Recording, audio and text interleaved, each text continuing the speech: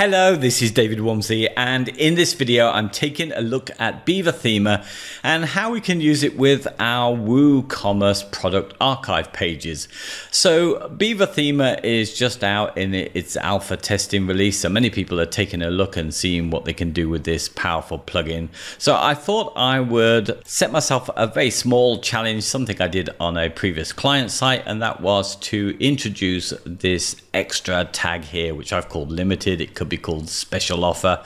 Now, as you may know, with WooCommerce, you can add a little sale tag to any of the images. I wanted to do the same with a custom one. Now, previously, I would have either have to have used a plugin or messed around with the WooCommerce files.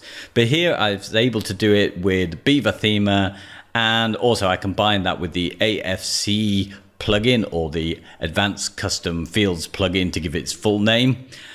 And what I'll say just before I move on here is that this is an earlier version of what I've done. I've now removed the template here, so if I was to refresh this page, you wouldn't see this any longer. But I've done that so I can just show you some of the things that I've discovered along the way, and that's really what this video is about, just me walking through what I've learned. Okay, so let's go into the back end. Obviously, I've got the plugin installed, so we'll go down to the Builder section, to our theme layouts. And I've already created one and called it WooCommerce Shop Archive. So let's click in there. And it's already set up with its location to show on product archive. So it's going to show on all of my Woo product archives because I've not selected a category. And let's go into our editing our theme layout, which I've removed the existing template. So we've got something blank here. So let's go and select our blank template. So this is likely to be what you see if you're coming in here for the first time. And what we can do first off is to go over to our WooCommerce modules and slide in the products one. And this is going to give us a pretty standard look for WooCommerce. Now, as you can probably see here, in this view is not kind of displaying as you would expect. Now, it's quite interesting because I've also worked with WP Types' toolset, which does very similar things with page builders, and it also sort of kind of shows it like this in a funky way, but I don't know if this can be fixed or not, but it doesn't really matter. I've just set this to 4 columns here because it was set to 3, so it looks like my example, and I'm just going to save that now, and I will just publish this so you can see that it is in fact looking like it should do. So there we are, that's straight out of the box here. Obviously the limited tags have gone because that was something that I added as a custom thing into the loop on my template, so it's not here, but we can still see the sale one, which is part of WooCommerce itself. So there we are. Let's go back into our page builder. But here, because we are in our theme layout, as you can see in the URL, this page builder view is for our theme layouts in this case. So let's just take a look at the post itself now. Yeah, it's got all the stuff that you would want to turn on and off and what you would expect, and you can do some of the styling here at the back end. So there's all of that good stuff, but what we're interested in is going into our custom stuff and adding stuff to the loop. So to do that, we need to come over to the sections under layout tabs called post layouts and change that to custom. And as you can see, something's already happened. As soon as I've done this, we'll see that we've got a slightly different display. So all our add to cart buttons gone. And now what we've got is something that looks more like a blog post standard archive layout with the title, the author, the date, description, and read more. So that's what happens here, so don't be too surprised by that. Let's go into here and we'll see that this is all laid out here. So we're in a HTML tab for this, and what it's made up of, all of these different items are made up of Beaver Builder specific shortcodes, like this one there for the featured image, and all these things can be wrapped around in divs or in headers, and they can be given their own custom CSS selector. And the really cool thing about this is, from the next tab over here, you can style those selectors all within the same loop and have it apply here. I mean, you don't need to. You can do that from your styles.css file if you want, but it's kind of nice and convenient to keep that within a template.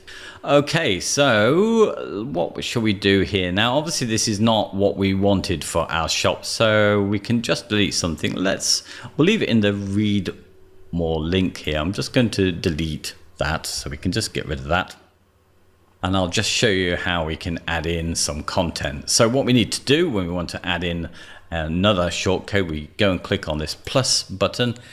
And here are all our options, which also includes advanced custom fields when that plugins, and that's what I'm using in the example I'm going to move on to next. But if we just passed over here, we've got a load of WooCommerce ones. So let's just stick in, I'm not going to do it all, but let's go and find our add to cart button. Now what we need to do here is to make sure that when we're doing this, we press the insert button on the far right here, so it inserts into this HTML area. If we click just on that, we'll find that if I was to save this now, we'll just have a series of add to cart buttons and all of the rest of the stuff would disappear. So we don't want to do that. So let's untick this and do it correctly. So back to our WooCommerce options, it's near the bottom, there we are, and we'll insert that there, and in a moment, there we are, it's just shown, there's our add to cart. So that's what we can do, we can delete all of these and we can give it our own custom class and style it. And that's exactly what I've done. So we've covered that, let's go and save this down. I'm going to delete the whole thing and I'm going to put in my own template that I made earlier. So we'll go over to templates and here it is, and we'll insert this. Now it's really only just dawning on me how powerful this is now, because we can save out these really complex archive and single post layouts as templates and categorize them and store them. So I think in the future my blueprint or starter theme setup that I start with when I start all projects can contain all of these complex theme layouts, and I will just activate them as I need them and delete them as I don't. So I can see a lot coming in the future, and I'm also expecting that there'll be improvements for layouts, which I think we all know are coming for Beaver Builder 2.0. So it's going to be pretty awesome, I think. Okay, so here's my template that I set up. So it's really basic stuff. And I really was just going to show you how I got this extra custom field in here. And this was quite interesting in itself. So what I've done, just to quickly show you, I've added in the cart and I've added in my own CSS here to center this, and I've put that all in this side, and my limited offer has been placed in here as well, the CSS for that. But what I originally did, I was going to select here using an advanced custom field, and I was placing a standard shortcode for that, which looks pretty much similar to this. And I was wrapping around this to style it, this span class of limited offer. So that was around the whole of the shortcode itself. But what happened with that was that, of course, we're only using the limited on a few products, and the rest of the time it wasn't. So I was relying on my ACF, or my advanced custom field, to output the word limited and be wrapped around there. And of course, when it wasn't outputting limited, I would still be left with the span tags on all of the products that didn't have limited there. So it was just all this extra junk tags here that just didn't need to be there. So I put this question out on the Beaver Builder Facebook group, and luckily Justin was able to answer it. So Justin Booser, the lead developer for this plugin and Beaver Builder, answered it, and it was something I didn't know about. So we'll go to it now, because there's an article on the Beaver Builder knowledge base, and I will put a link below here. Now this just covers generally a bit about field connector shortcodes and the stuff I was mentioning there. But if we come down to the bottom here, we'll see that they've got conditional shortcodes where we can put an if statement for it. So we wrap some content in here around these conditional statements here. So we can do this with custom fields as well. So basically the stuff in the middle of here will show depending on whether it's active or not.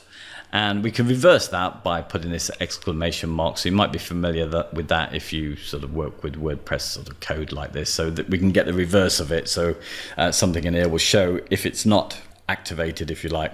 I hope this makes sense. Anyway, I'll go back and show you my example. It's probably the easiest way of you understanding this. And before I move on, just be aware that I'm using my themer.beaverjunction.com website. So you can come to the front page of this, log in and create your own version of this, so you can actually see this code and the CSS if you like, and play around with it yourself. So please do that if that's going to help you understand this. So here's what I've actually done. My field is an ACF field, and it's a radio field is the type. I've given it the name of limited_offer here. But here I'm using the conditional, which ends here. So it's the if conditional. So what we know is if this is ticked on, it is going to output this content here. So I've put the actual word limited, whoops, it's moving around here, in between the spans, but all of this span and the limited won't show if my radio's not clicked. I hope that makes sense. Now let me just show you the actual field itself. So here's my advanced custom fields plugin here. So if I go, I've created one called WooCommerce archive. I'll go and click in here. It's only got the one field, which is my limited offer product. There's my name, I said, and the type is radio button. But here, if we look in this, I'm not outputting the word limited like I was trying to do before. Before I put in some choices and I could decide whether I was going to show the value of this or not to output it. That's why I originally did it, and that's my problem. Now I'm just putting in some information to label up the back end. And to make sure that I've set this, I need to come down to locations, set the rules here. So it's a post type that is equal to product. So we know that's just going to show on all of the products that are in WooCommerce, because that's the only one that has that custom post type.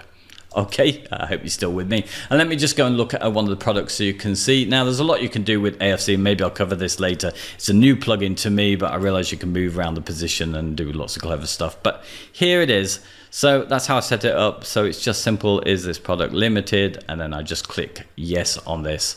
Now, this one is the writer one. So I am going to take a look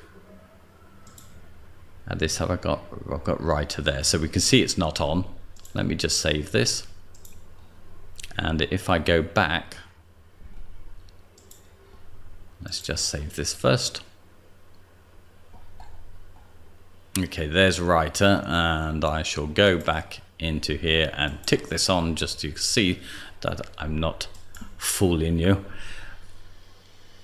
That's saved. We'll go back and we'll give this a quick refresh, and there we are. It's gone on to writer. So yes, that's pretty much it. So I just thought the most useful thing out of this, I hope this gives you a brief overview about how to just get in and do some basic customization, but certainly this if statement thing on this article certainly adds a lot more power into the equation. Anyway, that's me done. I hope this has been useful to you. If you can think of anything that you would really like me to cover next time round, then I'll have a stab at it, but I'll continue to try and think up some different examples and explore this further. If you like this, then please give me a like, because that really encourages me to do more of this. So thanks a lot for listening. Hope to catch you again soon. Bye bye.